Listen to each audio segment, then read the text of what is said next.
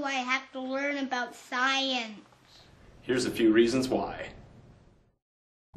Science is important because it helps us to understand the natural world. The first is the cuttlefish, a remarkable animal capable of stupendous feats of camouflage. What seems like an unexplainable natural phenomenon is explained science.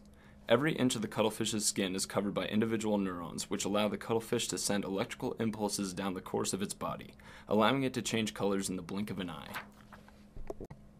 Sometimes, science also helps us to understand just how remarkable the world is. Enter the mantis shrimp, an insane animal capable of tremendous feats of strength and power. One such feat is the ability to accelerate their claws to match that of a .22 caliber bullet.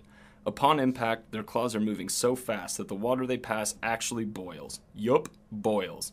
The force is also powerful enough to generate light, like the sun, at the impact site. Science is important because it helps us to further technology. Technology has greatly increased the ability of humans to create and explore at an ever-increasing rate. Advances in medicine, energy production, transportation, and information systems have fundamentally changed the way we live. Technology saves lives and decreases the amount of time we spend on mundane, difficult, or dangerous tasks. Advances in technology have allowed for the previously unimaginable abilities of space travel, exploration, and maybe in the future, habitation. The ability to explore space has opened up technologies useful in food, building materials, medical procedures, and vehicles we drive.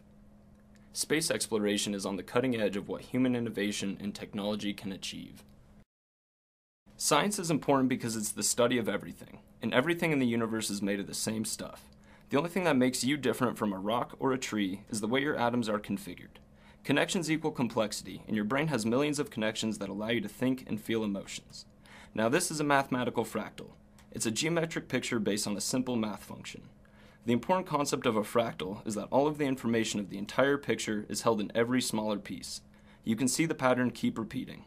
So why did I bring this up?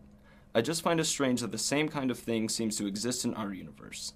This is how the neurons in your brain are connected and allow you to think. This is a mapping of the connections made by the internet around the world. And this shows the similarity between your brain and what the universe looks like. If you're asking yourself why they look so familiar and what it means that they do, then become a scientist and help humanity answer these great questions. Oh, I see now.